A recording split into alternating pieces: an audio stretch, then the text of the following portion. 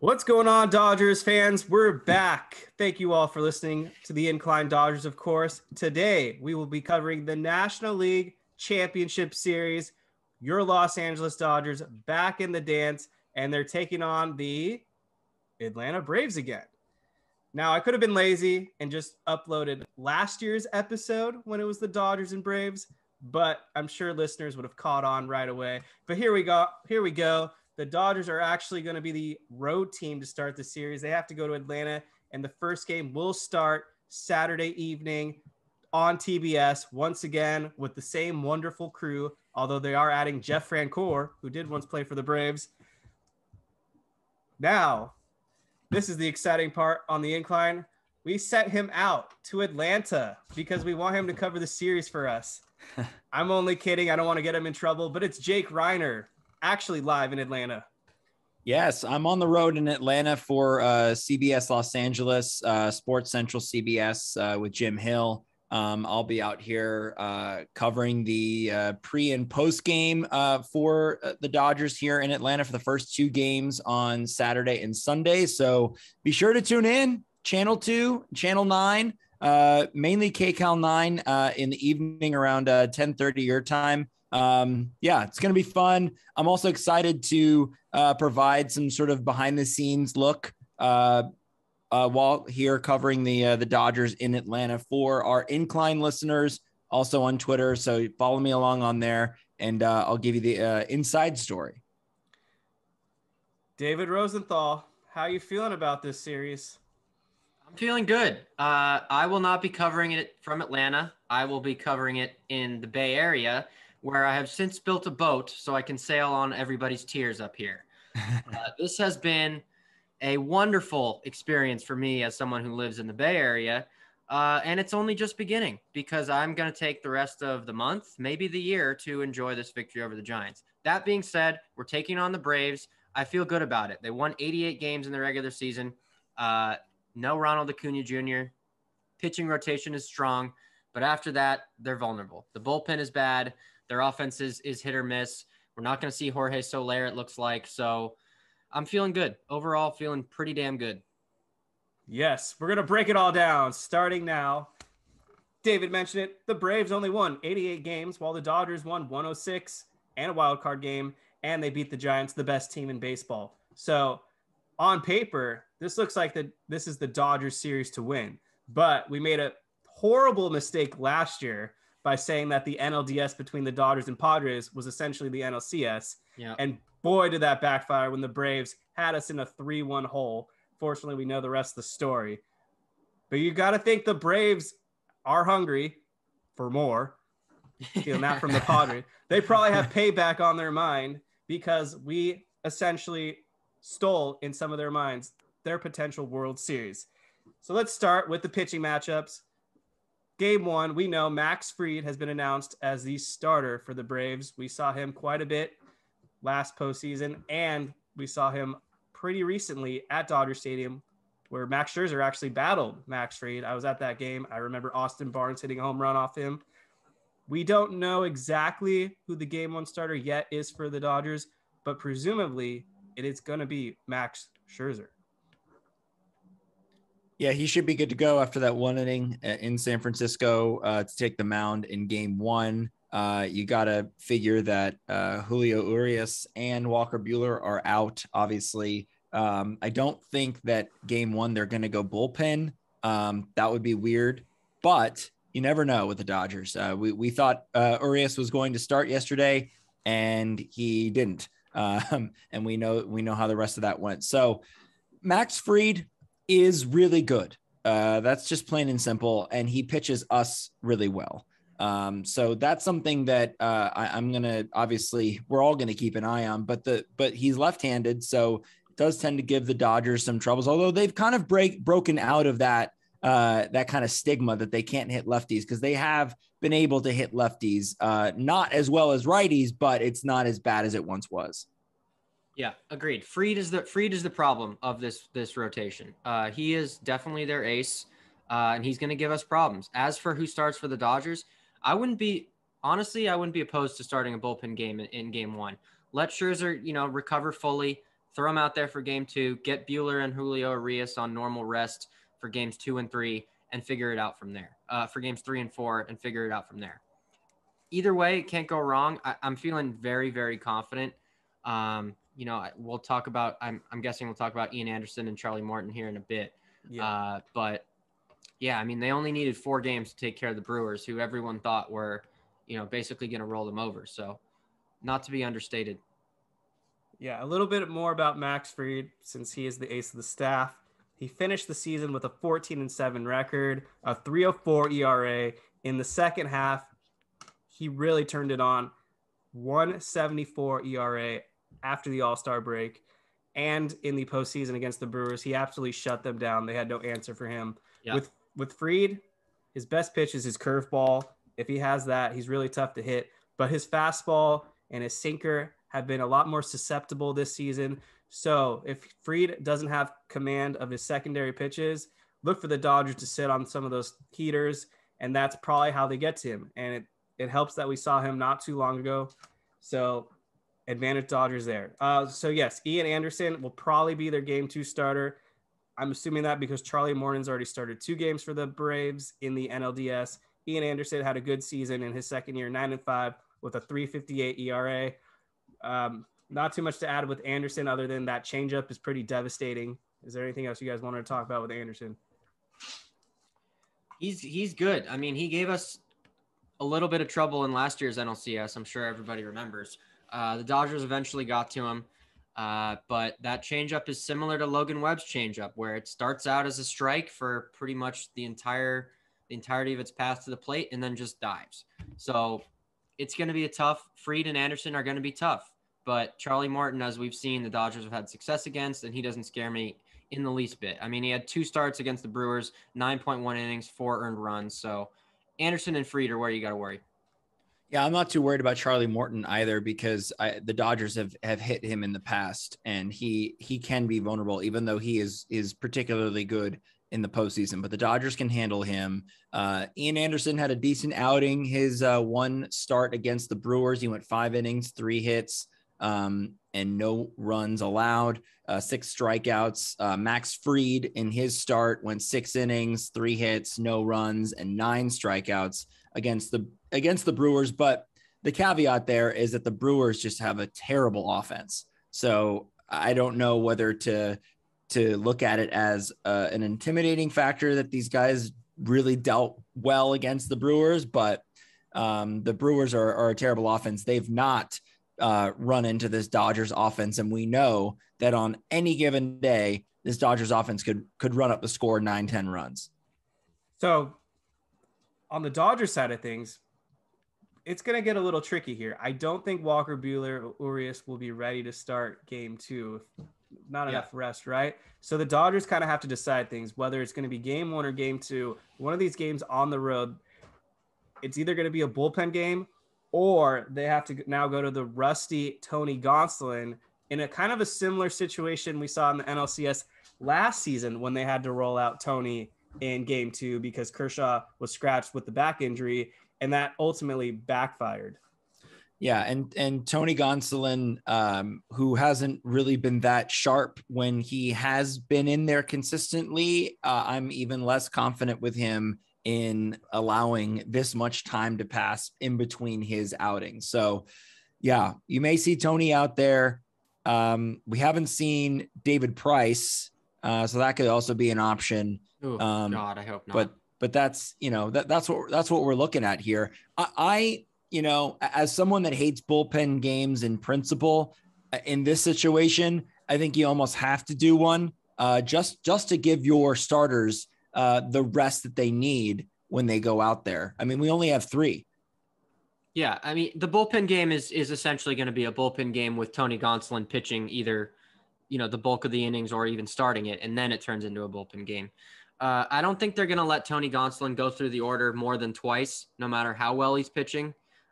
So that's, you're looking at 4 or 5 innings max out of Gonsolin. So I think they can get by with that. And I think they should, whether it's game 1 or game 2, absolutely implore that so you can get Buehler and Urias on regular rest in games 3 and 4. That being said, all you need to do is win one of these first 2 games in Atlanta. Yep. Then you come home, 3 home games with your 2 starters. You're going to be fine. Yeah. And also it does bode well the fact that Urias and Buehler, even though Buehler pitched on short rest, they didn't really go that long in those games. So if they did want to start them kind of on short-ish rest, I mean, I guess I'd be okay with that, but I'd rather give them the recovery time that they need. Yeah. Yep. And I guess looking at the Braves, 4th man, I'm going to assume it's going to be Huascar Ynoa. Yeah. I butchered his name. 4.05 ERA, righty. Not the sharpest pitcher, so look for him. But he'll work out probably better than Kyle Wright because you can't get much worse than what he did last season. Ynoa's actually very talented. He was having himself quite a season before he punched a wall and broke his hand. So he hasn't had that much time to get back to form, but he's not Kyle Wright. Wasn't he the guy that hit a grand slam this year? Yes. So also watch out for his bat, apparently. Right. So let's move on to the bullpen. The Braves, respectable bullpen. They added some weapons around the trade deadline. They finished 10th in Major League Baseball, 3.97 ERA. The guys that you'll have to keep your eye out on, Will Smith, the closer. We all know what happened when Will Smith faced Will Smith last season. Maybe we'll get that again. Luke Jackson's actually had a really great season. Righty, sub 2 ERA. AJ Minter, not as sharp as he was last season, but a lefty. Tyler Matzek has kind of emerged as their best lefty, although he tailed off near the end of the regular season. Another lefty. Chris Martin probably could be in the mix, but I believe they left him off the NLDS roster. So that's a question mark. So we'll see if they bring him back on. Jesse Chavez, remember him, former Dodger, not too long ago. All of a sudden having a resurgent season with the Braves, low ERA in the 2 range. He's like 37 as well. Just seems to travel team to team and latched on. He's got to be the record holder for current longest major leaguer, right? He's absolutely got to be. Pujols. Okay, pitcher, fine. Pitcher, yeah. Okay, I'll give you that. And then Rich Rodriguez, Pirates righty that a lot of fans wanted on their team. They also left him off the NLDS roster. Kind of has similar issues like Gratterall, where he doesn't really miss bats, making him very prone to giving up the long ball. So we'll see if he makes the roster. And then they have some other guys. I don't think we need to really worry about them. But I'll let you guys comment on the Braves bullpen maybe in a second. But I want to talk about the Dodgers bullpen. We saw that they rolled out 8 relievers. I think we're going to have to see a change. And we'll get to this when we talk about the Braves lineup. But I think they need to add a 9th guy, not only because it's going to be a 7-game series, but the Braves have a lot of good lefties, and you can't just have Vesia and then David Price.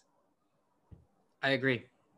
And especially because, the elephant in the room here is Jock Peterson. He had the most RBIs for them in the NLDS. I think he had 5, and he didn't even start 2 of those games, I don't think. But what does Jock Peterson hit well? Fastballs. What does Alex Vesia do well? Fastballs. So if you're looking to get a jock stopper, you may need to add another left-handed pitcher here. So there's that Justin Brule then. That would be the answer. Yes. Would be the option, which is fine. I like him. No. And also, yeah, Jock Peterson is, I think we should spend a good amount of time talking about him because this is going to be one of the more interesting storylines. And it's something we know that the TBS broadcast will talk about ad nauseum, but the Braves bullpen is quite good. The majority of those pitchers that you mentioned, Kevin, gave up 0 runs in the NLDS. They were really good against the Milwaukee Brewers. Will Smith is very vulnerable and he's beatable. So it's not like facing Doval. Even though the Dodgers got to Doval, I was much more intimidated by him than I was by Will Smith, and not just because our Will Smith crushed his dreams in the last NLCS, but just based on what I've seen throughout the season. He's blown a lot of saves, more saves than you'd like. So he can be good, but I'm not too worried about him. AJ Minter is pretty decent. And Luke Jackson, like Kevin said, has had a decent year. So their bullpen is good, but it doesn't have me shaking in my boots. Definitely. I would agree. Look, the guy you got to worry about is Tyler Matzik, because left-handed reliever to begin with. He's been their best reliever, including Smith, dating back to the regular season. Hasn't given up a run in his last 7 regular season innings or in his all 4 postseason appearances. So he's cooking right now. He also lived in a van by the river not too long ago, 2 years ago, as the broadcast likes to harp on very often. So, he's gritty. That's the guy you want to avoid. When we were talking about last night, and we did talk about the Giants and Dodgers series, in case you didn't know, make sure to listen to that episode. It's out there already. But one of the relievers, I forgot to mention why I thought the 2020 bullpen was so good, and I'm assuming he won't be on the roster, is Victor Gonzalez. If Victor Gonzalez was on, this would have been the perfect guy to have complimenting Vesia. So yeah. I'm going to assume they're going to leave him off, and it'll probably be Brule, given just what's been going on, and Velasquez, the other guy, just too inexperienced. So I am on board. I think Brule will be that 9th guy. Whether they leave off McKinney or Souza, I guess a lot will ride if Max Muncy's able to play, and that's another question mark we're gonna have to wait on. Yeah, they had McKinstry on the roster, or no? No, he was he was on the wild card roster then. Yes. Okay. That's when they carried a lot of hitters and not a lot of pitchers. Yes, exactly. But yeah, like you said, if they're gonna add a pitcher, I would bet a lot it's gonna be Justin Brule, just to counter Jock. Probably need another arm in a 7-game series anyway. Hitting wise, I think you got to take off Souza because if you're not gonna have Max Muncy and you're gonna play Lux in the outfield and you want to move Cody Bellinger in the outfield late in the game, you're gonna need Billy McKinney at first, unless you want to put Pujols in there. But right-handed guys off the bench, you're gonna have Pujols and you're gonna have Austin Barnes. So I think that's the move. I think what I would do is I would take off Souza and add Justin Brule, let the rest ride, even though I don't feel good about David Price, but we'll see. Yeah, definitely. So let's talk some Braves hitters. They have a very potent lineup. Yeah. The one thing that I continue to kind of go back and forth on, are they better overall than last season? I guess not, given just Ronald Acuna Jr. tore his ACL and won't be playing. But they added a lot of great bats. And going through the order, let's talk about Travis d'Arnaud, the catcher, really tailed off this season, batting in the low 200s. I feel like one of you guys called him out last season saying this season couldn't be for reals, and he's really fell back to planet Earth. Freddie Freeman, obviously one of their best bats, if not the best bat. MVP last season, always hits close to 30 home runs, bats 300. Hit the game-winning home run off Josh Hader, which actually sent the Braves to this round. So don't sleep on Freddie Freeman. Ozzie Albies, a switch hitter. What's interesting about Albies is he hits lefties a lot better, but most of his power comes from when he's hitting from the right side. So it's kind of confusing when it comes to Ozzie Albies. I do recall that last postseason he hit 2 home runs in the first 2 games, and Mark Melancon, that ginger, caught both of them.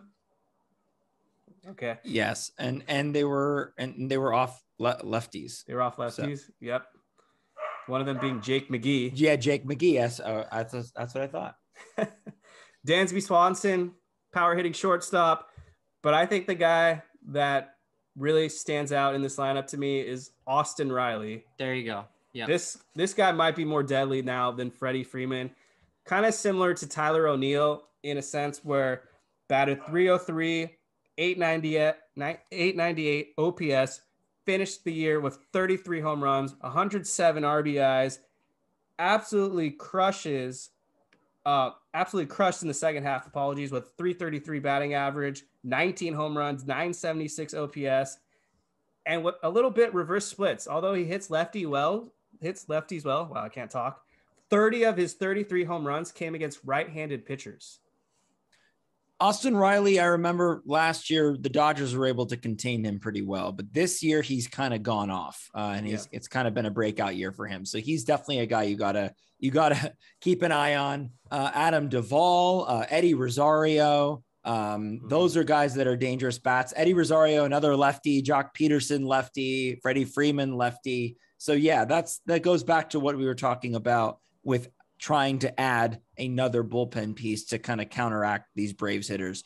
But they went out and got a bunch of outfielders after Ronald Acuna Jr. went down. And if they don't have Jorge Soler, that's going to be a big hit. But they've got enough offense without Soler to make them dangerous. Yeah, just real quick on Riley. Last year in the NLCS, he kind of looked like a deer in the headlights. You know, he didn't really have his feet underneath him.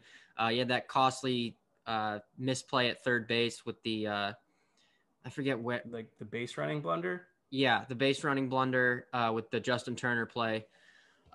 This year is not the same. He is a top 10 MVP candidate, straight up. That's the guy you got to worry about.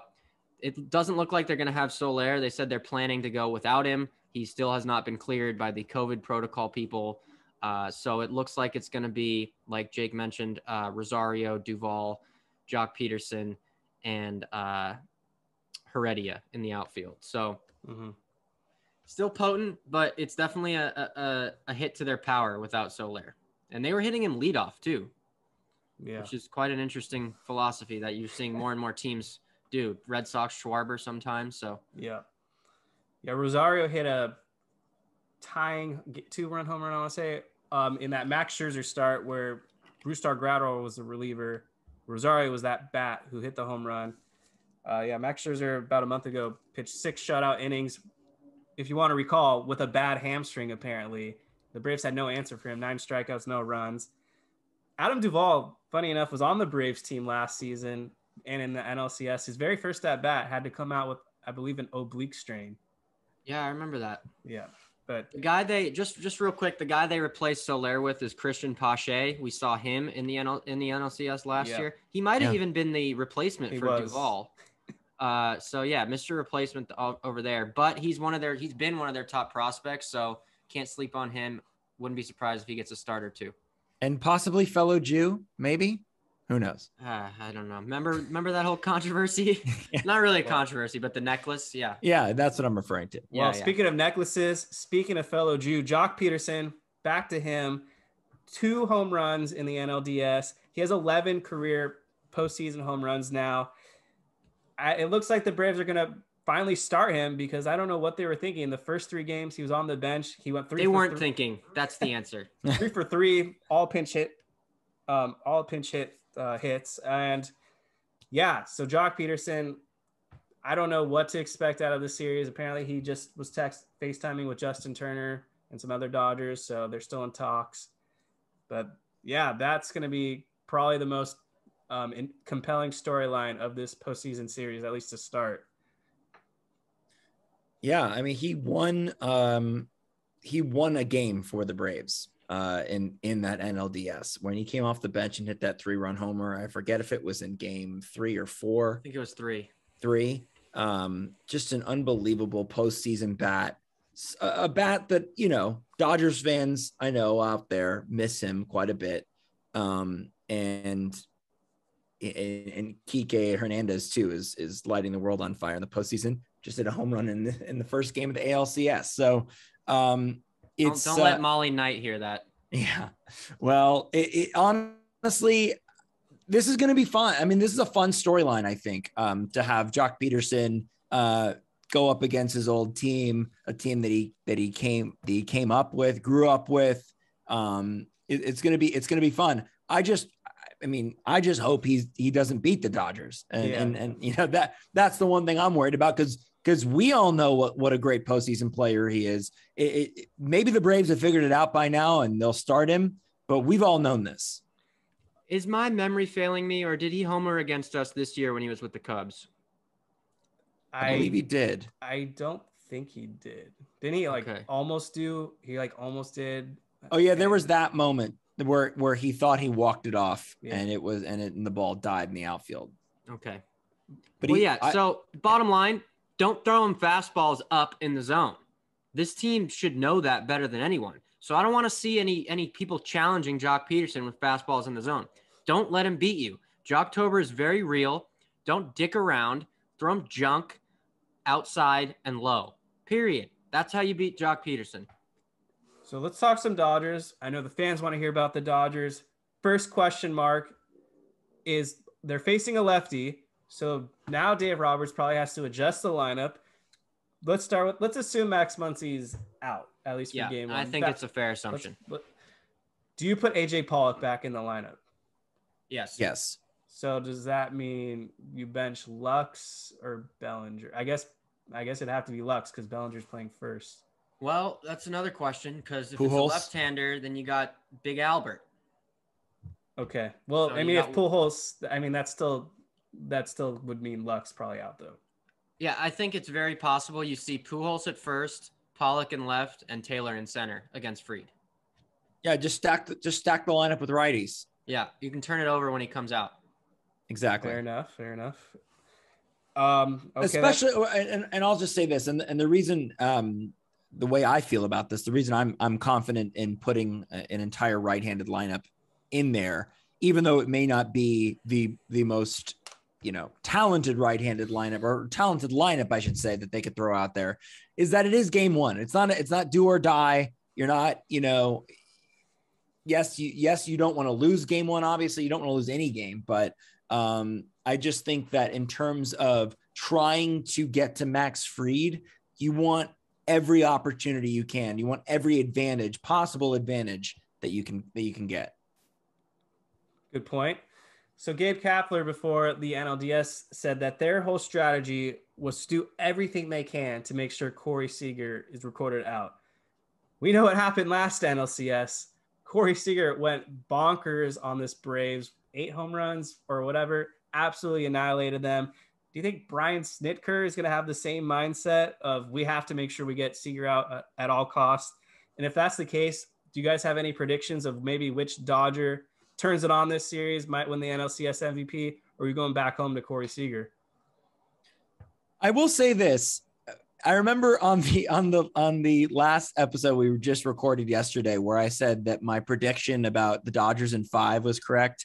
I also remember predicting that Mookie Betts would have an incredible series. So that's right, Jake. That's right. Bring it up again. Hell exactly. Yeah. I will. Cause I the people have to know. Yep. So I'm going to go with Mookie Betts again. I think he continues to rake and he continues to be that spark plug we have at the top of the lineup. And yeah, Brian Snitker can do all he wants to try to get Corey Seager out, but Corey Seager's not the only guy that can do damage in this lineup. Everyone else can as well. Yeah, I think one of the coolest stats that I was reading today was the Dodgers managed to beat the Giants with Trey Turner and Justin Turner going a combined 4 for 42. Yeah. My prediction for who goes off, it's tough to make one because in a fully healthy lineup, Max Muncy would be my pick. I love his matchups against these pitchers. So instead, I will go with Corey Seager. I'm hoping Trey Turner is the guy, but I'm not willing to go there right now from what I've seen from him at the plate in the playoffs. So I'm going to stick with Corey Seager. Hopefully Mookie Betts keeps up what he's doing, but also don't sleep on Will Smith. He hits right-handers really well, and they got a bunch of righties besides Fried and Matzik. Absolutely. I really, really, really want to say Corey Seager, but I'm worried that I'm going to jinx him, so I don't know what to do. Maybe I should just say Gavin Lux and hope that it works out. Not a bad pick the way he's swinging the bat. But yes. You want my bold prediction, though? One quick bold prediction? Well, we're going to have bold predictions. Let's do it right now then. Okay. Just real quick. I think Gavin Lux unlocks the power of this series. I think he hits a home run this series. We haven't seen one from him in a while. We have not. So my bold prediction last series was I said that the Dodgers how do I say this right? The Dodgers would have 2 games against the Giants where they prevented the Giants from hitting home runs. And I said that would happen in 2 games, and that happened. And I feel like that was actually a pretty good prediction given the fact that the Giants are such a home run heavy dependent team. Yep. First in baseball. Yeah. So last year I said that the Braves would have a catastrophic meltdown in the bullpen. And wow, that hit the nail on the head. And I pissed off Braves Twitter. People were coming at me, and that's what cost them that series. Jake, if you have yours, go ahead, because I'm still trying to think what the best one for me would be right now, because I want to get it right. Bold prediction. I say AJ Pollock figures it out. I say that he's not going to win NLCS MVP, but he's going to produce for once in his life as a Dodger in the postseason. All right. I got my bold prediction now. I don't even know if he has a cannon or not behind the plate, but I say the Dodgers steal at least 4 bags in this series against Travis d'Arnaud. I'm hoping Trey Turner gets on base and can just unlock true Trey Turner and be a nightmare on the base paths for the Atlanta Braves. So that's what was weird to me in the Giants series, which was Trey Turner, when he did get on base, he didn't go anywhere. Yeah. So I definitely would like to see that as well. It's interesting. I've noticed the Dodgers, early in the game, or when they're not, really at the risk of being eliminated, kind of tend to be passive on the base paths. But last night, when you saw they weren't getting a lot going offensively, Mookie Betts got on late in that game. Then Dave Roberts said, all right, let him loose. So I'd like to see him do it more often, not necessarily when their backs are up against the wall and we're clinging to life. So hopefully, yeah, like Jake said, just unload Trey and Mookie on the bases. And Lux and Bellinger are more than capable of swiping bags. We should be running ragged on these guys. Yeah. Yeah. All right. Any other things you wanted to cover in this NLCS before I ask one more question to you guys? I mean, I think go ahead. I think we nailed the roster. I think it's going to be the same. Maybe the only change would be adding Brule, taking off Souza. So I think that's going to be the squad they're rolling out with. I really don't think Muncy is going to be there. Barring a miraculous recovery, then you can always have McKinney or someone fake an injury, play a soccer player and just pretend to fall down and, oh, my knee hurts. So that's doable. And as for the Braves side, they're beatable. That's a very beatable team. It's just a matter if the Dodgers are going to execute, and you're going to need both Turners to execute way more than they have been. If that's the key, if they can produce, this series is going to be a delight for Dodgers fans. Yeah. So here's some key stats on the Braves. They went 42-38 at home, thus meaning they're not a very dominating team in Atlanta. In one-run games, they actually struggled. They went 26-31, which means that tells me that this team relies a lot on blowing out bad competition. They also play in the NL East, for crying out loud. They weren't really that tested overall. And against the Dodgers this season, the Dodgers won that series 4-2, including a sweep at Dodger Stadium. Yeah, I guess for Dodgers fans, I wouldn't want anybody taking this team lightly, even though I think that the toughest series that they're going to face was the Giants leading up to the World Series. Like I'm totally on board with that, but this team should not be taken lightly. And in fact, there are some batters in this lineup that I would fear far more than any of the batters in the Giants lineup. Guys like Freddie Freeman, Austin Riley, Ozzie Albies, Jock Peterson, the list goes on. Eddie Rosario. I mean, these guys can do damage. And if the Dodgers pitching can limit the damage and not let them beat you with the long ball, and the Dodgers offense can be a little more consistent than it was in the Giants series, not feast or famine. One night they score 10, the next night they score 1. Like then it's a recipe for success. Right on. What was the last thing? So the question is, me and David were actually talking about this before we went on the air. So we have our answers, but Jake, you can start this one off. Who do you want to see win the ALCS? Red Sox or Astros? In my heart, I want the Astros. Just because it would be so sweet to not only take out the Giants, but then take out the Trastros and just take back that 2017 title. That would be sweet. But in terms of matchups, I don't know. I mean, I'm not really that bothered by either pitching staff. Yeah. It's not like I'm looking at, because Chris Sale is not Chris Sale of what he once was. The Red Sox pitching is kind of up in the air. McCullers, we don't know if he's coming back for the Astros. So yeah, I mean, this is going to be a good series at ALCS. They're kind of very evenly matched teams when you look at both of them side by side. But if I want one team, I want to take out the Astros. Let's go. Yeah, so for me, I want the Red Sox. I think they are overplaying their ability right now. Their pitching staff could not scare me less. Evaldi's good, yes. Sale can be good, yes. After that, it's disgusto town, like complete garbage all around. Their bullpen is bad. And offensively, Kike Hernandez doesn't scare me. Sorry, he's playing really well, but sorry, it doesn't scare me. Devers and Bogarts is the problem. Schwarber's good. Yeah, Renfro's producing. A couple other guys. But in terms of the Astros offense, what about Verdugo? Yeah, Verdugo will get on base. JD Martinez. Martinez can hit the ball out of the park. Yeah, hasn't been playing that well, though. On the other side, you got Kyle Tucker, Correa, Altuve, Yordan Alvarez, Gurriel, AL batting champ. That's an offense I don't want to face. And either way you look at it, if the Dodgers play them, it's going to be a chance for revenge because technically the Red Sox cheated as well. Yep. So, look, miss me with that. I don't need the Astros. They can just lose and continue to get older and lose Correa and be sad for the rest of their franchise existence. And to pick a side, I'm going the Astros, especially if Lance McCullers is out. I don't know how he can even pitch at this point with a bad forearm. Give me the Astros. Like Jake said, sweet payback for 2017. And especially since we'll be the home team this once again, I don't think they're going to have the trash cans. So Houston should not be that same slugfest like it was last time. I'm not scared of their bullpen either in Houston. Pedro Baez can't even pitch for them. Yimi Garcia is one of their high leverage guys. Give me that schmuck any day of the week. Let's move on. Closing thoughts. Let's hear them right now. Go ahead, Jake. My closing thoughts are, I think the Dodgers are going to the World Series, and it's not a hot take. It's not a bold prediction, but I think they will get this done.